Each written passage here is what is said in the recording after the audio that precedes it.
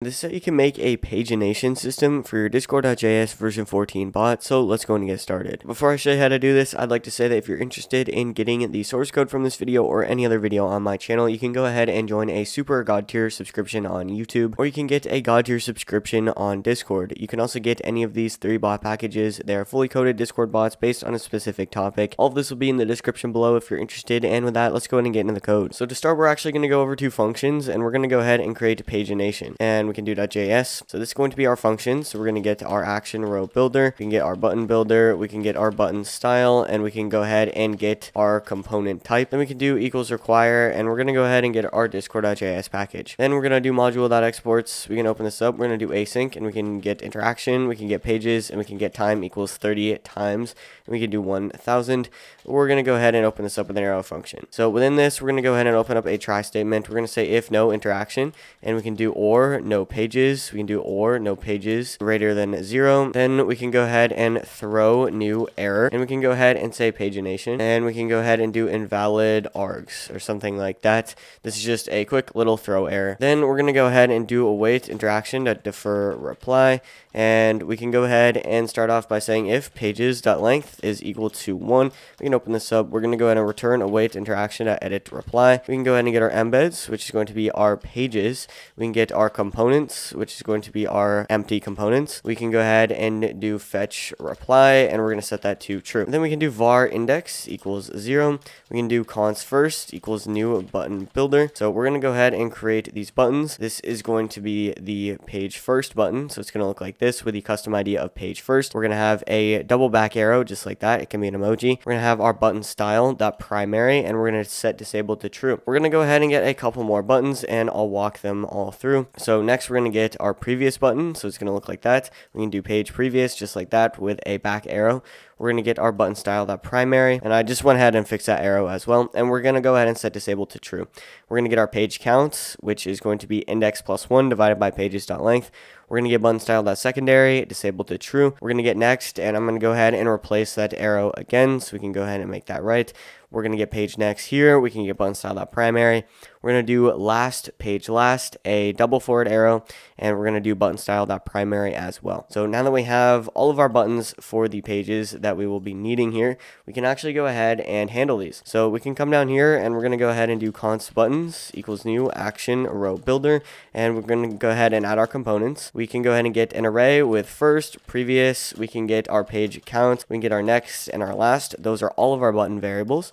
Then we're going to do const msg equals await interaction edit reply, and we can go ahead and get our embeds, which is going to be our pages, and we can do index, and then we're going to go ahead and add a comma. We can get components, which is going to be our button components, and then we're going to go ahead and fetch reply, and we're going to set that equal to true, just like that. So after we do that, we're going to come down here, and we can do const collector equals await msg to create message component collector, and we can go ahead and open this up. We're going to go ahead and get our component type, and then we can do component type button. Then we can get our time as well. So now that we have that collector, we're going to go ahead and do collector on, and we're going to go ahead and do collect. So we're going to enable that collector. We can do async I, and we're going to open this up. So we have our collector, we have our buttons, and we have our page and our message as well. Then we're going to go ahead and run a quick little check statement to make sure that the i.user.id is not equal to the interaction.user.id.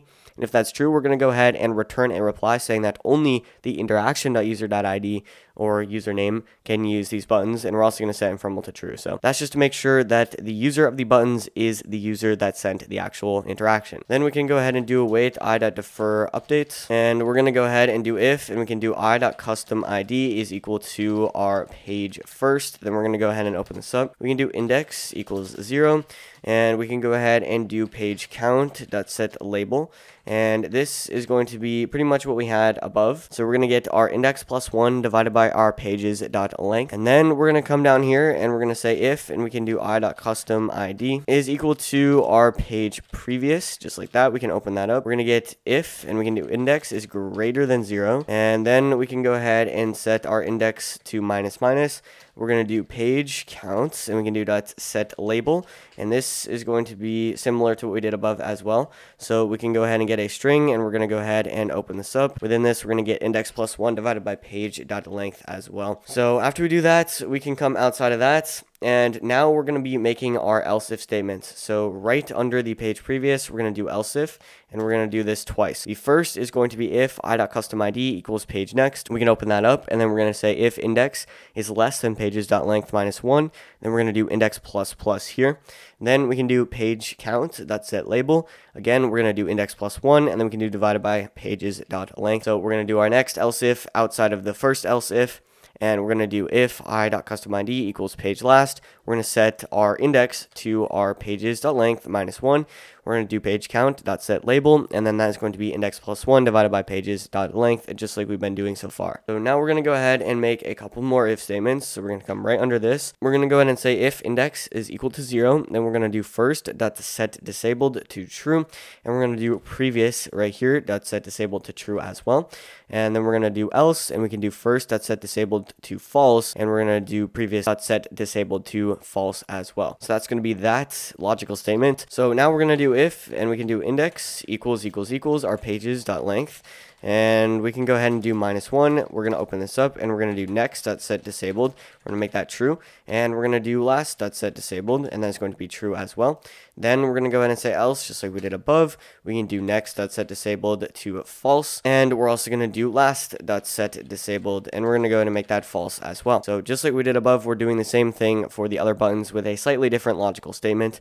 Now we're going to go ahead and edit the message. So we can go ahead and do await msg.edit, and we can go ahead and get our embeds, which is going to be our pages, and we can go ahead and get our index, and then we're going to go ahead and add a comma. We can get components, which is going to be our buttons components, just like above, and that's actually all we're going to have to do.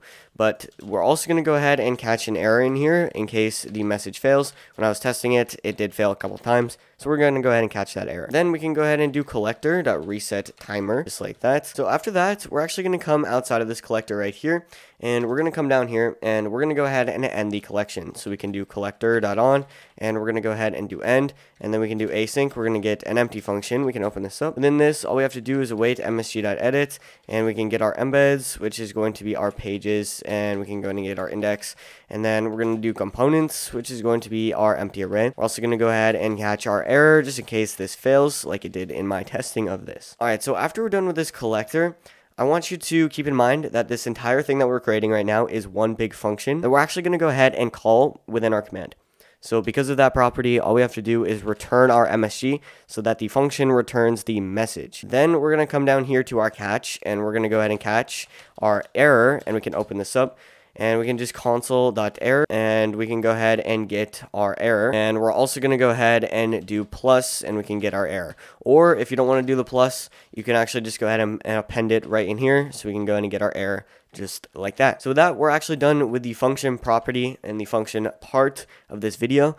So what we've done here is we've made this function that can be called anywhere within our bot. So anywhere right now within an interaction, we can actually go ahead and call this function, and we'll be able to use our pagination. So let's go ahead and create a test command to actually test all of this out. To do that, I'm going to go over to other. I'm going to go ahead and do test pagination and .js. Then this, we're just going to go ahead and create our /command builder.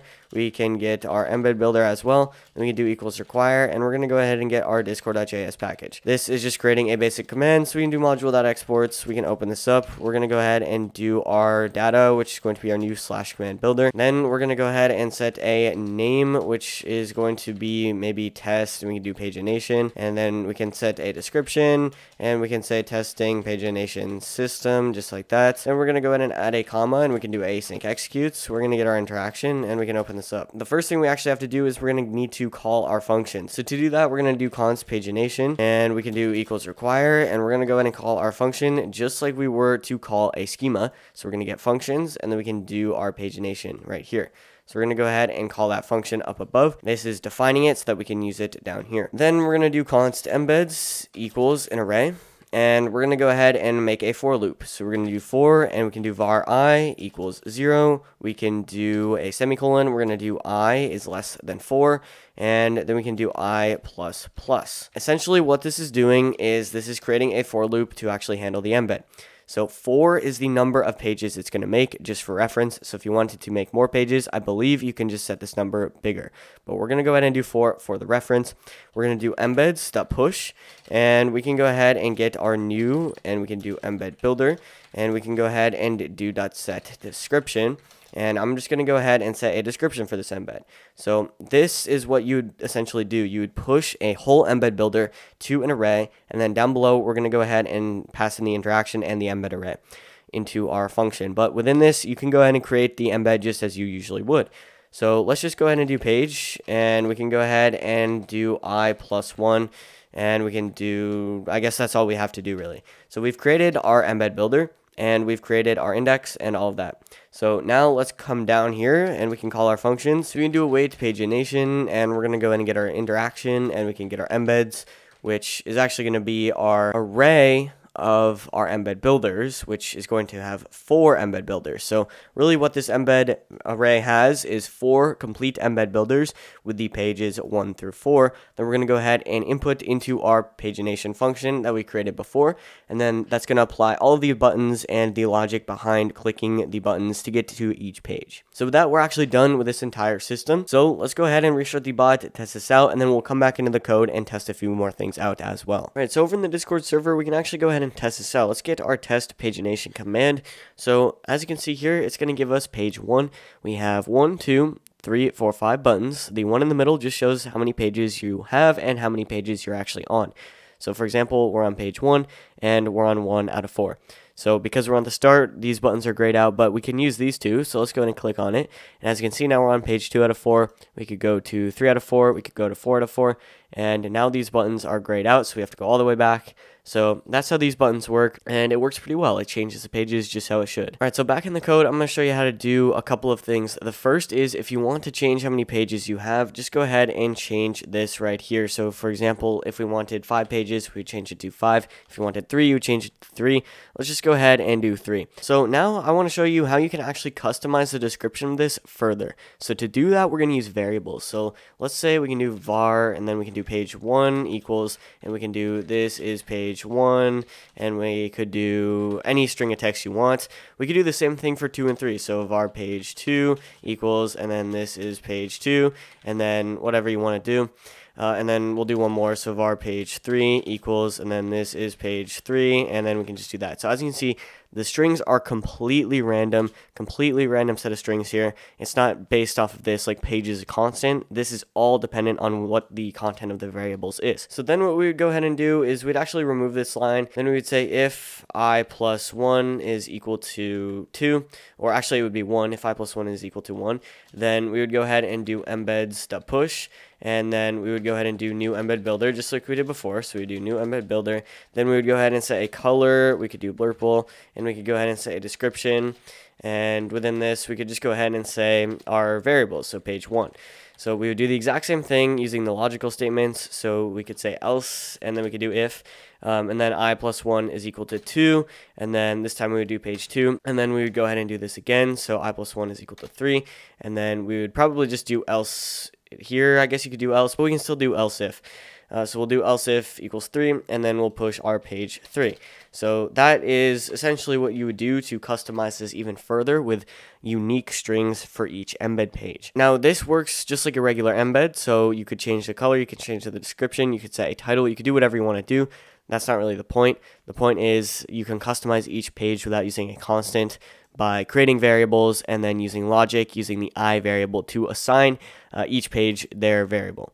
So now let's go ahead and save the file, restart the bot, and test these changes out. All right, so over in the Discord, let's go ahead and run the command again. And as you can see here, it's going to go ahead and think. And as you can see here, we're going to get our pagination. So before we do so, I want to show that if I actually go ahead and click on this up here, it's not going to do anything. And that's because we turned the bot off. We're using collectors, and we actually have a handle for that, so I'll show you that in a minute. But as you can see, this is page 1, and we have 1 out of 3. So if we were to go over, now we have this is page 2, and we could go over again, and this is page 3. So each page has their own unique string that is not constant to any of the embeds. So that's how you could customize your page string. I thought I'd include that. Now, I'm just going to go ahead and stop clicking this. We can save maybe page 2. Well, actually, yeah, we'll keep it on page 2. I'm not going to click this for 30 seconds, and then after that 30 seconds is up, all of these buttons are actually going to disappear. And as you can see here, after 30 seconds, all of the buttons disappeared, and we're still left on the page that we left off on. So we're left on page 2, all the buttons went away. The reason we're doing this is because after 30 seconds, that means the command is probably AFK, so we just want to go ahead and remove the buttons so that if for some reason the bot turned off, we didn't have all of these buttons that don't actually work. So that's our handle to prevent the interaction from failing, just like it did above. So that's how you can make an advanced pagination system for your Discord.js version 14 bot. If you do need any help with this, go ahead and join the server in the description below and use our help channels here, and we'll be happy to help you out. And you might as well just join anyways, because this is a pretty good coding community. And with that, I will see you guys in the next video.